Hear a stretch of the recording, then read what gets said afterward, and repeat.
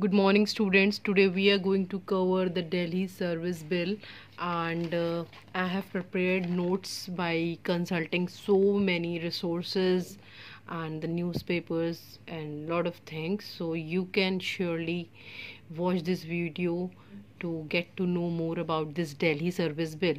So the Government of National Capital Territory of Delhi Amendment Ordinance 2023, it was promulgated by President in May 2023.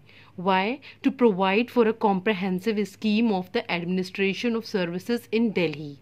All right, and there is the ordinance came after Supreme Court verdict which was supposed to handed over the control of services in Delhi, excluding the police, public order and land services, to the elected government.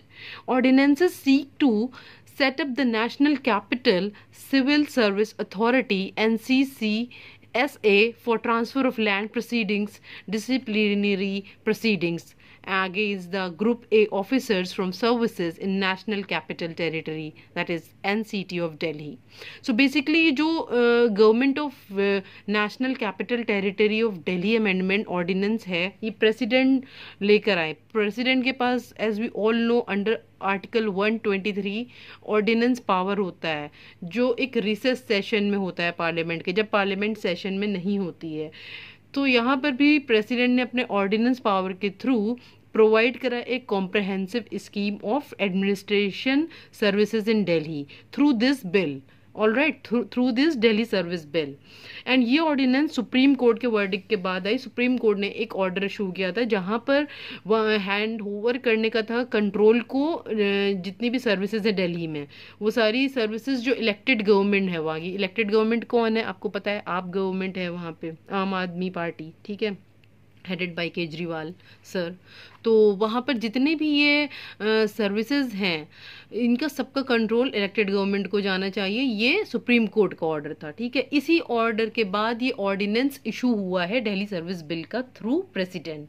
अब ordinance it seeks to set up the national capital civil service authority. अब इन्हें इस ordinance के through propose करा इन्होंने कि एक national capital of civil services authority आ जानी चाहिए, which is going to transfer the land proceeding disciplinary against the group A officers, ठीक है, from the services in national capital territory.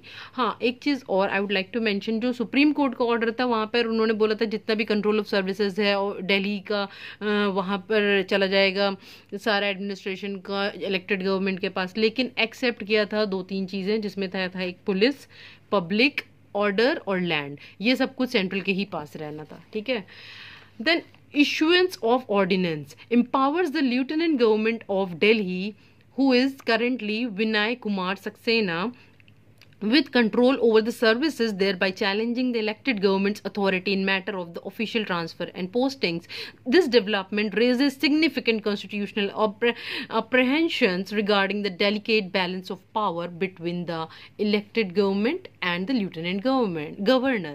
तो ये जो इशू था ऑर्डिनेंस का, सबसे बड़ा इशू ये आ रहा है कि ये लेफ्टिनेंट गवर्नर जो है दिल्ली के, जो अभी हैं विनय कुमार सक्सेना, इनके पास एक कंट्रोल आ जाएगा सर्विसेज का चैलेंज करने के लिए इलेक्टेड गवर्नमेंट की अथॉरिटी को. किस मैटर में? सारे ऑफिशियल ट्रांसफर्स और पोस्टिंग्स के मैटर में. एंड ये this development raises the significant constitutional अप्रहेंशन. ये एक सिग्निफिकेंट कॉन्स्टिट्यूशनल अप्रहेंशन आ जाएगा रिगार्डिंग द डेलिकेट, जो एक नाजुक बैलेंस है between the power of elected government and the लिeutenant government. इन दोनों के पावर के बीच एक डेलिकेट बैलेंस होता है, ये डिस्टर्ब हो जाएगा इन सबसे. अब आता है triple chain of accountability occurred due to this Delhi service bill. How? The civil servants are accountable to cabinet now, and the cabinet is accountable to legislature and the legislative assembly, and the legislative assembly is periodically accountable to the electorates. So this is the triple chain concept.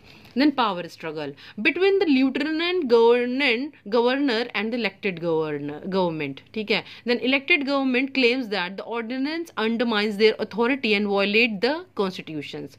Lieutenant governor argues that ordinance is necessary to ensure proper governance in Delhi. तो ये सारे power struggle आ गए हैं. Elected government जो है वो claim कर रहा है कि ऑर्डिनेंस अंडरमाइन करता है अथॉरिटी को, वायलेट करता है कॉन्स्टिट्यूशन को. गवर्नर बोल रहे हैं कि ऑर्डिनेंस जो है ज़रूरी है प्रॉपर गवर्नेंस के लिए दिल्ली में, देन ऑर्डिनेंस का आउटकम क्या होगा? It gives the lieutenant governor the power to make appointments to key bureaucratic positions in Delhi. It gives lieutenant governor the power to transfer and post officials, which was previously sole duty of responsibility of the elected government. And in case of any difference between the governor and the elected government, the former's opinion will prevail. यानी कि lieutenant जो governor है उनकी opinion ही prevail होगी, ऊपर जाएगी. तो ordinance का आउटकम है, जो गवर्नर है उनके पास पावर आ जाएगा अपॉइंटमेंट्स का, जो की ब्यूरोक्रेटिक पोजीशंस हैं दिल्ली में उनके अपॉइंटमेंट्स गवर्नर के थ्रू होंगे. फिर गवर्नर जो है उनके पास पावर आ जाएगा ट्रांसफर्स का, पोस्टिंग्स का, ऑफिशियल्स की. एंड ये पहले जो इम्पॉर्टेंट ड्यूटी थी इलेक्टेड गवर्नमेंट की, लेकिन अब गवर्नर के पास आ जाएगी. एंड अगर कोई भी डिफरेंस होता है between the governor and the elected government, तो जो गवर्नर का पॉइंट ऑफ व्यू है वो ऊपर रखा जाएगा. देन आता है issues related to the constitution.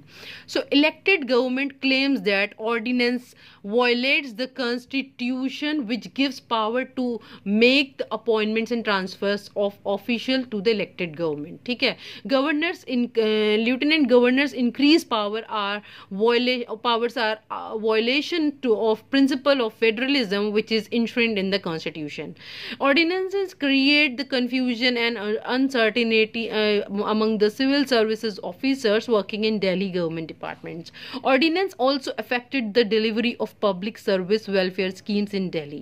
देखो इसका बहुत सारे इश्यूज आ जाएंगे. पहली बात तो इलेक्टेड गवर्नमेंट जो है वो क्लेम कर रही है कि ऑर्डिनेंस जो है वॉयलेट कर रहा है कॉन्स्टिट्यूशन को, जहाँ पे पावर दिया गया है अपॉइंटमेंट्स और ट्रांसफर का ऑफिशियल गवर्नमेंट के पास, अब वो गवर्नर को देने की बात हो रही. और गवर्नर का जो इंक्रीज पावर है वो वॉयलेशन करेंगे किसके प्रिंसिपल में? फेडरलिज्म के प्रिंसिपल में, जो एक बेसिक प्रिंसिपल है कॉन्स्टिट्यूशन का. ठीक है, एंड देन ऑर्डिनेंस एक कंफ्यूजन भी क्रिएट करेगा, अनसर्टिनिटी लाएगा between the among the civil service officers जो दिल्ली गवर्नमेंट डिपार्टमेंट्स में काम कर रहे हैं. देन ऑर्डिनेंस और ज़्यादा इफेक्ट करेगा डिलीवरीज ऑफ सर्विसेज का और वेलफेयर स्कीम्स का दिल्ली में. कॉन्सिक्वेंसेज ये हो सकते हैं इसके कि it can create the constitutional crisis and power hustle, and it undermines the autonomy and democracy, and it will also hampers the effective administration and governance. Then constitutional violation कैसे होगा? Ordinance violets the supreme court judgement which held that Delhi government has legislative and executive power over the services in national capital accept the matters of public order, police and land. तो इन्होंने supreme court के जो order को violet कर दिया, जो जिसके हिसाब से दिल्ली गवर्नमेंट के पास सारा लेजिस्लेटिव और एग्जीक्यूटिव पावर आता है सर्विसेज का नेशनल कैपिटल में. सिर्फ पुलिस और पब्लिक ऑर्डर और लैंड को इन्होंने एक्सेप्शन बताया था, बाकी सब कुछ जो था एडमिनिस्ट्रेशन का दिल्ली गवर्नमेंट के पास था, जितना भी कंट्रोल था. ठीक है, इलेक्टेड गवर्नमेंट के पास. अभी इन्होंने गवर्नर को हैंड ओवर कर दिया, लेफ्टिनेंट गवर्नर को. It also violets article 239 AA of the Constitution, which gives special status to Delhi as the union territory with legislative assembly and invites it as a harmony relationship between the central and Delhi government. इन्होंने article 239 AA को constitution को भी violet करा, क्योंकि ये special status देता है दिल्ली को एज अ यूनियन टेरिटरी, और एक हारमोनी बनाने के लिए करता है, प्रोवोक की सपोर्ट करता है, बूस्ट करता है कि सेंटर और दिल्ली गवर्नमेंट में एक हार्मनी हो. ये सब इस आर्टिकल में था, ये सब इन्होंने वायलेट कर दिया. Then ordinance also violets the principle of federalism. How? That it is the basic feature of constitution and it encroaches upon the domain of states. तो ये जब एक कॉन्स्टिट्यूशन का बेसिक स्ट्रक्चर में है फेडरलिज्म का प्रिंसिपल, और वहाँ पर है कॉन्स्टिट्यूशन में कि कोई भी अमेंडमेंट बेसिक स्ट्रक्चर को नहीं कर सकते हैं चेंज, तो इसको भी उस तरीके से समहाउ इन्होंने वॉयलेट करा है. देन आता है what is ordinance. Ordinance is basically a law which is promulgated by the president on the recommendation of the union cabinet and which will have the same effect as the act of parliament. They can only issue the ordinance when the parliament is not in session. That means in the recess session. And they like ordinances enables the Indian government to take immediate legislative actions. Article 123 deals with the ordinance making power of president.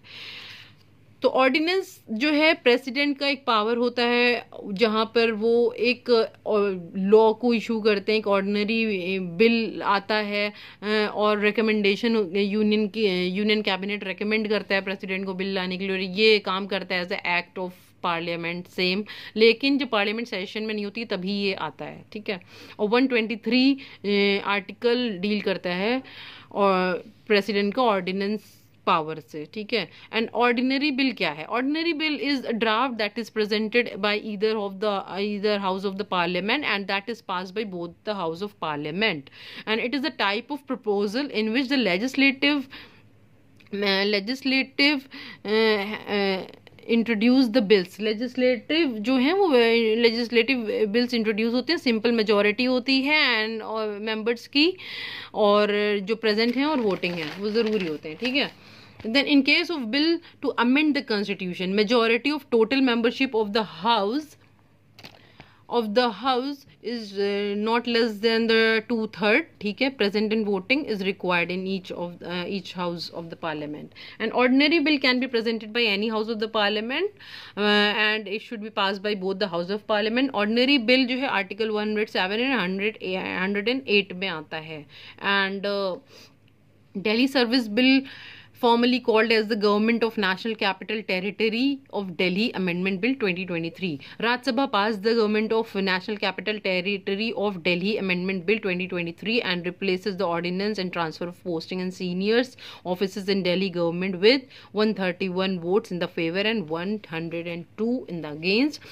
And what is federalism?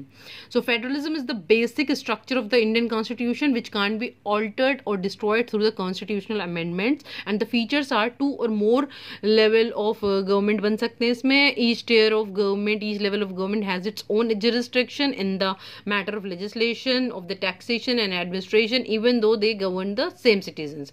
Power functions of each tier of government are specified and guaranteed by the constitution.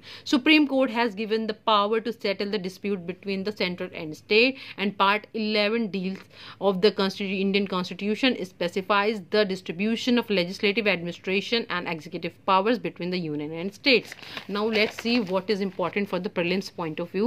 तो आपको president को cover करना है prelims के लिए, and federalism के topic को cover करना है, पार्लियामेंट को, then article 239 AA and then supreme court and the basic structure of the Indian constitution and national capital territory Delhi NCT, ठीक है। ये सब कुछ आपको कवर करना है एंड आई होप बहुत ही सिंपल लैंग्वेज में था, तो आपको मैंने कायदे से समझा दिया है। अभी आपको जो भी ना समझ में, you can ask me in the comment box. So that was it for the Delhi service bill, and will be also discussing the government of India act 1935, क्योंकि ये काफ़ी सिमिलैरिटी इससे इस बिल से रखता है, तो may B I can share that video in the shorts, और maybe there might be chances I can prepare the full video on this particular topic, Government of India Act 1935, क्योंकि ये relevant है इस point of view से, क्योंकि काफ़ी similarities हैं. So that was it for today. Stay positive, stay humble and work hard for your dreams.